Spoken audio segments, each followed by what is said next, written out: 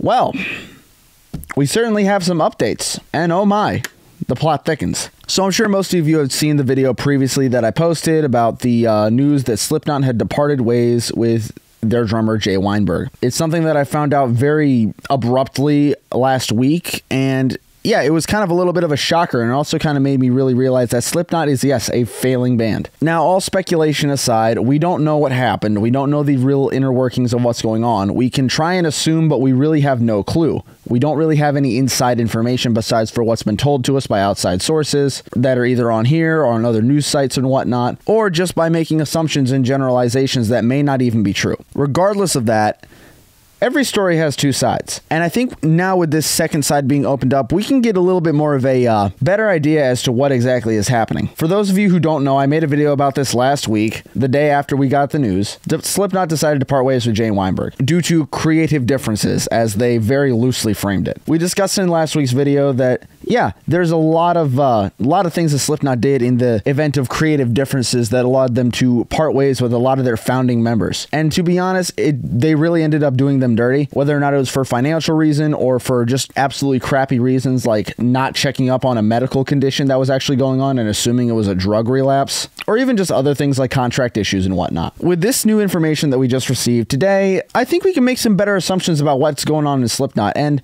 just kind of how crappy it is. So without further ado, let's dive right into this. About 5 hours ago, Jay Weinberg finally released his statement responding to what's going on with the whole Slipknot controversy of them basically saying, hey, Jay's no longer in the band. He made a post on Instagram. It was about 5 hours from the time of filming this, which puts it to about like 4 o'clock, 4:30 in the afternoon. It's gotten a lot of comments. It's gotten a lot of likes. And Metal News right now is just starting to eat this up and start getting it started. And Metal News is starting to eat this up and getting it started. Now, a couple things actually transpired for me in the past week. For one, I dropped this video. It actually ended up doing pretty well. I went live on Instagram with Rockfeed News, which was a little bit of a shocker and also a surprise for me. I didn't expect that to happen. Me and the man talked about it for a little bit, amongst other things like, you know, hey, you're also from the 757 area of Virginia, and oh, hey, you know, working out and diet and stuff like that. But when we talked about the Slipknot news, we did both agree things are very strange. Things were handled very fishy. It's weird that they deleted the statements and even had comments on and then turned the comments off. It's all just a very strange ordeal, and I don't quite understand what's going on with it.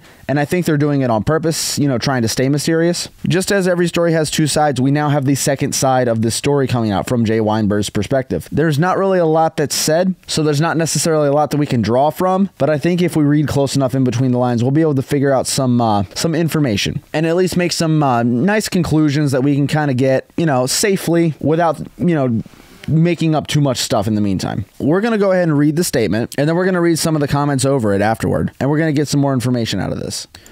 All right, so going ahead to read the statement. It's posted on his official Instagram. No, I don't follow him because this is my personal Instagram that I'm looking at it through. My personal Instagram is kind of where I focus a little bit more on, you know, the people that I've met and, you know, built connections with throughout high school, you know, the music industry in my local area, and or just, you know, political stuff that I don't really talk about on here. So, you know, obviously, I'm sure you guys can probably guess, you know, based on the apparel that I wear, but it's just not the place for it on the YouTube channel. That's all my personal stuff stays personal at that point. Anyway, this is on his personal Instagram, Jay Weinberg, and the statement goes as such. Sometimes I wonder what it would be like to pay a visit to my wide-eyed 10-year-old self, falling head over heels in love with a new and exciting sounding culture, and tell him about the last 10 years. Even on the hardest days, I'd like to think he'd be stoked about the adventure that was in store for him. I was heartbroken and blindsided to receive the phone call that I did on the morning of November 5th, the news of which most of you learned shortly thereafter. However, I've been overwhelmed by and truly grateful for the outpouring of love and support that I've received from this incredible community I consider to be my creative and artistic home. This is not the ending of the journey I dreamt of and committed myself to seeing through. Not by a long shot, but despite the confusion and sadness, there is something that's proved to be an equal amount of comfort. For many of you reading this, 10 years ago, we weren't acquainted, and now we are. For that, I'm thankful in many ways I'll never be able to fully express. I love playing the drums. I'll always love playing the drums. I'll always have a passion for music, art, and creative expression. Nothing will ever change that. I don't know how, and I don't know when, but I look forward to creating loud, passionate, and heartfelt music that we enjoy together again. Until then, please know, it's been the joy of a lifetime to spend the last 10 years with you, sharing in our love for this special corner of the music and art world. This isn't the end. and I'm thrilled to discover what the future has in store for us. Thank you. All right, let's go ahead and just kind of break down. So obviously the first part, yeah, it's talking about like if he was 10 years old, which by the way, he was a massive fan of. His dad, I'm blanking on his name right now, do forgive me.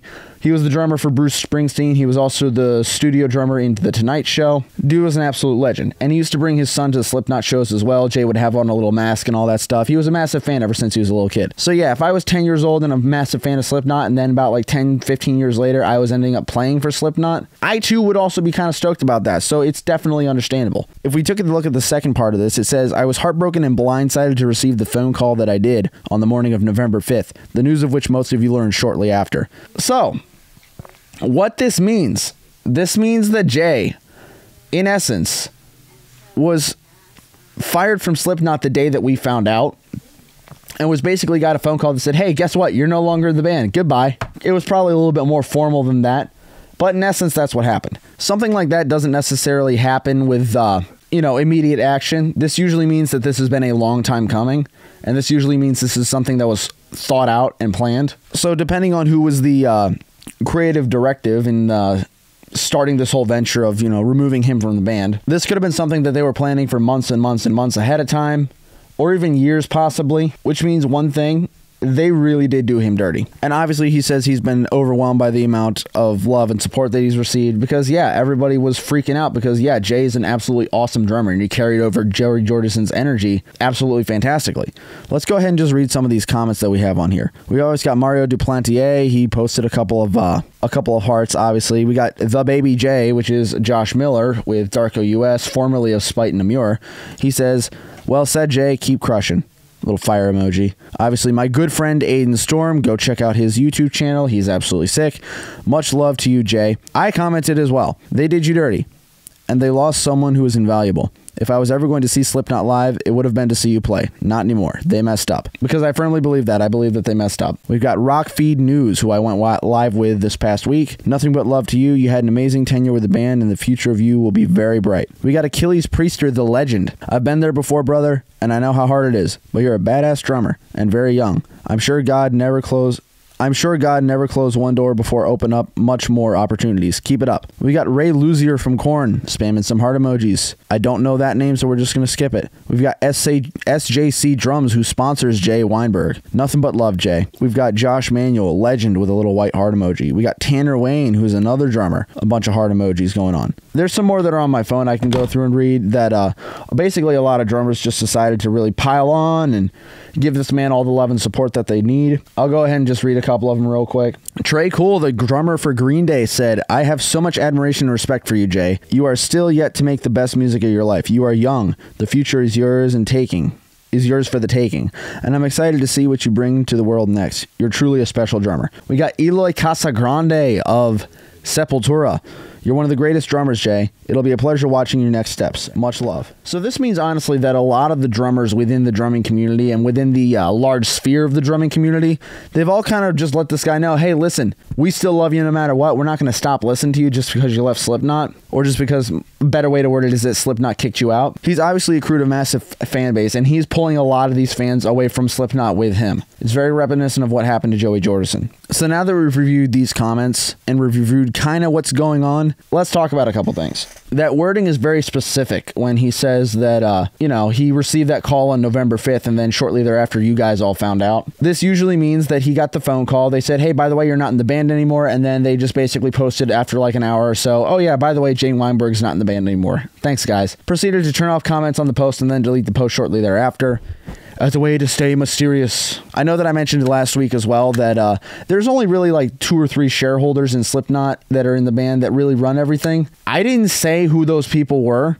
and nor did I want to divulge that, but there are some folks in my comments section that did. Thank you for preventing me from getting into a lawsuit. You guys said the quiet part out loud, and I appreciate that. But at the end of the day, we all kind of already knew who was running the scene. And the thing is that this is something that a lot of people within the YouTube sphere have jumped on already. Like, for example, immediately everybody started asking, Estepario Siberiano, also known as Jorge, are you going to be the next drummer for Slipknot? To which he replied, no. He thinks that he's not qualified enough to drum for Slipknot. And first of all, sir, you better take that back. You are overqualified. If they were to have you in the band, my God, they would take things back up to another level. They would start producing gold again. Estepario said they should get Eloy Casagrande from Sepultura. And here's the thing, that makes plenty of sense. The dude's got absolute beastly power. He's got the same energy and vibe that Joey would have had. Now, do I think that they're going to do that? Probably not. They're probably going to find a different drummer and keep him masked and hidden and anonymous just for the sake of the band. And, you know, even though fans are going to find out within about a month, kind of like they did with Tortilla Man, you know, Mr. or Michael Pfaff or whatever his name is. I don't remember. We had Tank the Tech, who is another massive channel on here, who has a lot of connections inside the industry. A lot of connections, more connections than I have. And I have a surprising amount,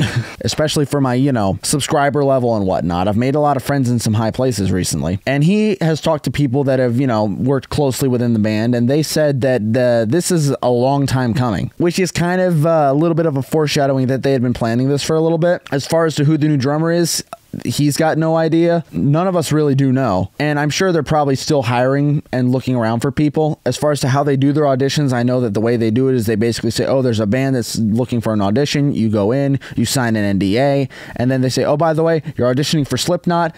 Here's the list of songs they want you to start. Because that's how they hired Jay. And he discussed that, you know, in an interview a while ago. And the whole reason why they have you sign the NDA is because they don't want you to talk about that. They don't want you to put out the news and say, I auditioned for Slipknot.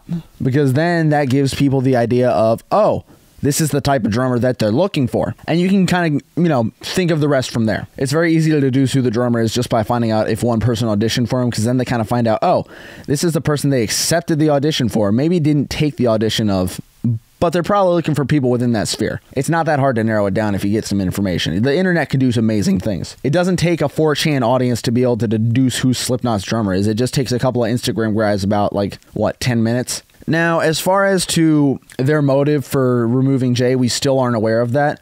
But I think it's definitely very interesting that they kicked him out in such an unexpected way. You know, obviously him getting the phone call and then a couple hours later they just post the statement. It's all very strange. More than likely they probably already have a new drummer lined up. But as far as to their motive for it, we don't really know that for sure yet. They say it's for creative differences, but we already know that people say that a lot whenever there are people who don't want to cooperate in the band. It's kind of a code word. It could literally mean anything from, oh, we actually had creative differences. You know, he wanted to go more death metal.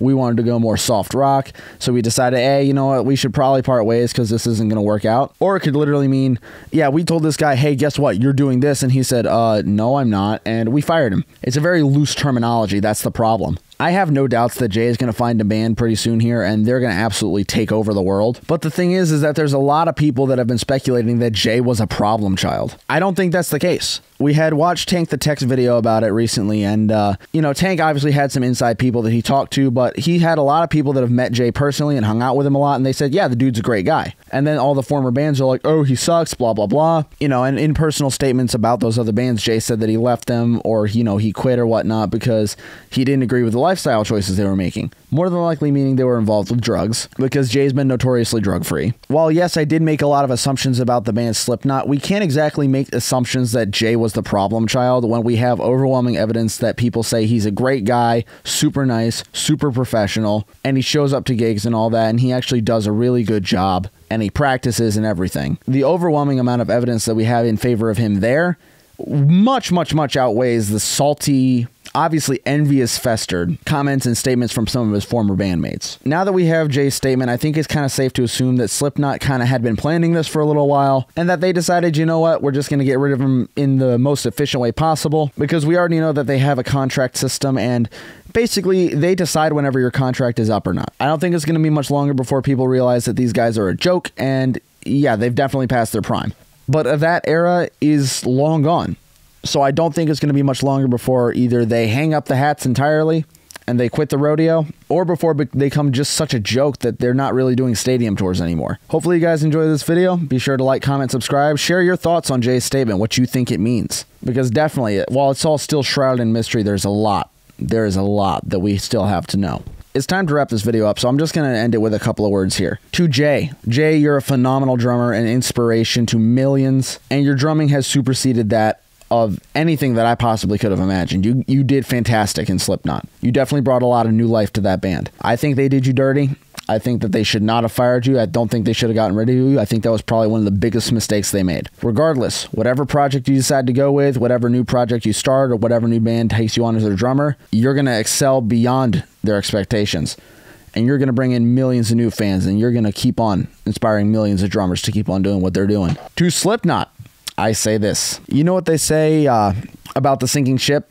All the rats that are going to leave it. You know who's left on that sinking ship after everybody leaves? It's the captain. And the captain is bound by duty to stay upon the sinking ship. Just remember to think about that, because I don't think you want to let it go there, guys. Massive L in my book.